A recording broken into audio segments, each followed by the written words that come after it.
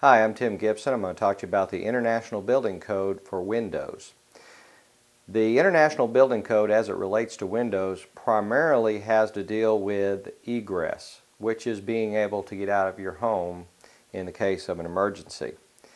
And this really applies mostly to windows that you'll find on the second floor in living spaces such as bedrooms.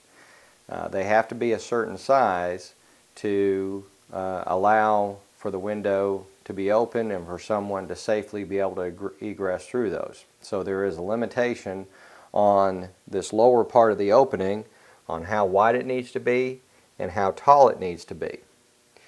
And in order to find these codes, then you can call your local building codes department. If you live within the city limits, it would be your city building codes. If you live outside the city limits, it's typically going to be run by your county building codes.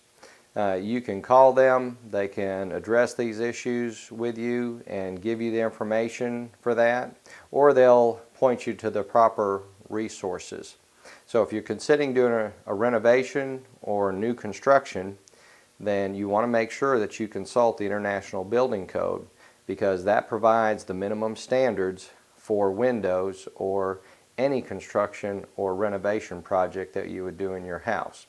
Now, this is a code that you can buy, or most folks, when they contract with their general contractor or contract with an architect for renovations, those folks will be familiar with the code and have access to that to make sure that your designs meet the minimum standards required for permitting and approval.